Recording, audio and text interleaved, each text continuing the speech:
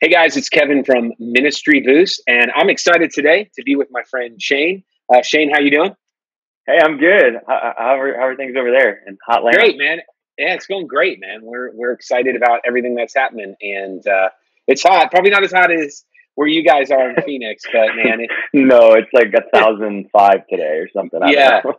for sure. So Shane, first, thanks for your time, man. You're an expert in the student ministry area, and before we keep going, man, with our boost, why don't you tell kind of our viewers who you are and the church that you're at and some information about your ministry? Yeah, for sure. So I am at Mission Community Church in Gilbert, Arizona. We're on the east side of Phoenix. Everything is Phoenix in Arizona, but we're in the East Valley. I've been here for, 8 years actually attending this church. My wife and I, right after we got married, started coming here. And then I've been on staff for about 5. It'll be 5 in just a couple months. And have been the youth pastor overseeing both junior high and high school for the past few years now. So I love it. We've been through a lot of transition, but it's a really good season and really excited for everything that's ahead. I also mentioned, this is what's most important to me. My wife, her name is Heather, and we have 2 little boys, Asher and Oliver, that are just maniacs in the best way. So Yeah. Yeah, that's a yeah, good way to put it. Maniacs. In the best way. yeah, Well, man, you're such a great young leader and just a stellar student pastor. So the purpose of Ministry Boost is kind of give a larger audience just these little boosts that can help take their ministry to the next level. So you've prepared some, man. So just right out of the yeah. gate, go ahead and share with us what are some things that have helped you boost your ministry.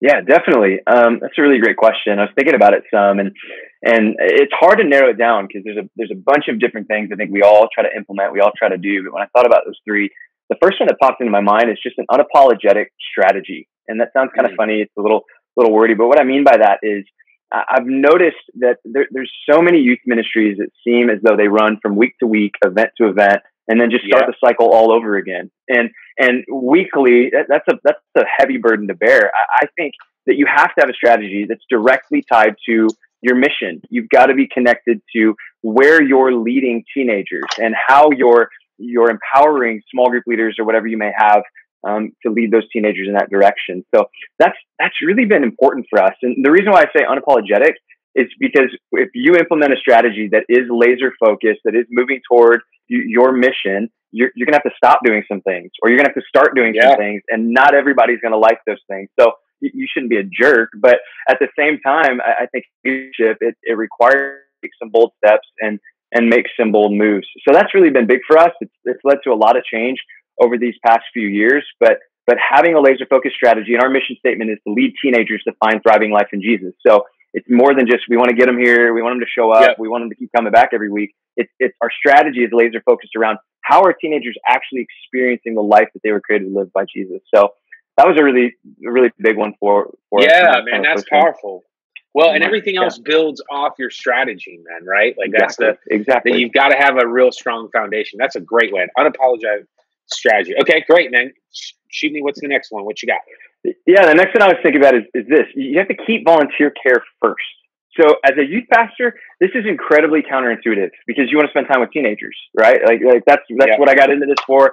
I love teenagers, and we talk about this often, but it's a lot harder to do than it is to say. But you have to keep volunteers first. So for us, I mean, that's been simple things over these past few years, as easy as creating a lounge space for our volunteers that has some snacks in it, that has a coffee maker when they're coming from work, or they woke up early or whatever else, they can pop in there and get a cup of coffee.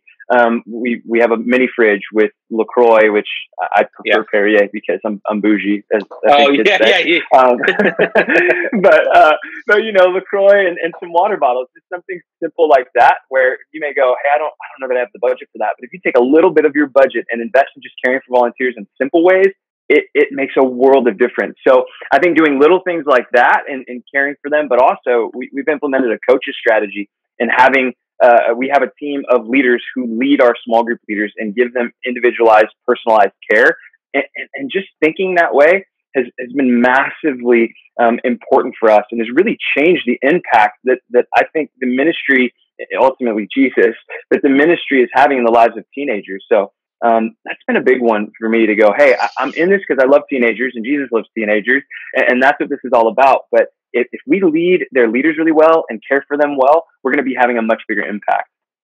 Bro, that's so powerful, man. And it's so easy, you're right, to be counterintuitive and to be like, well, man, how many kids did you have tonight? You know, like Yeah, that's the exactly. old, like, which can be unhealthy. I mean, it's important, right? But like Yeah. it can be unhealthy if we focus too much on that. And at the same time, like, man, how many leaders that you have, and have you elevated small group leaders and able to connect them to parents and have them feel valuable, man? That's gold. Okay.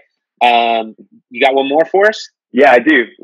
Great. One more. This one's super practical, and it's changed so much in our ministry in a positive way. It's boosted it forward massively. But it's just principle we have of the last 5%, and it could be last 5%, last 2%, whatever else. But in almost every meeting we have, I know every Monday in our production meeting and all of those things, we finish our meetings with the last 5%. And that's us looking around the room, getting everybody an opportunity to contribute and go, okay, what are those small details that we haven't talked about yet, that we haven't pressed into, but that you're noticing and we need to do something about? So these are, hey, you know what? I noticed that the stage was a little bit dirty when we started services this week. Like, should we be vacuuming that on a regular basis? You know, I walked into this small group space and it was a little bit cluttered. We should probably be better prepared that way, or whatever else it may be. It's really practical, but the idea is this: if you get 5% better every week, eventually you'll be 100% better than you were, and that just continues to build and continues to grow. So we're constantly looking at the last 5% and going, okay, how can this be 5% better? What's the 5% we can do that will push us far forward if we stick to this and continue to improve. So that's a big one for our team, and everybody on our team, I'm really grateful, embodies that and thinks that way. But it's really helpful. Yeah, man, that's fire, because dude, there's such a difference. It's a small difference, but it makes such a huge difference between just kind of like that B plus and that A. And what is that? And it's those things that, like, you know, your ministry isn't going to fall apart if you don't have those. But man, it just takes it to the next level of what people notice. So, man, strategy, volunteers, then first class, man, last 5%. Dude, those are powerful and they're great. Thank you for sharing with those, man. I think that I think our viewers are really going to take a shine to this and love it, and it's good, man. Shane, I know you're a busy guy, man. I appreciate your time and helping us out here at Ministry Boost. And man, it's just been great conversation. Thanks, Kevin. I really appreciate it. Thanks for letting me be a part. I hope this helps somebody, and I'm really excited for Ministry Boost. I think it's going to be an amazing, amazing thing.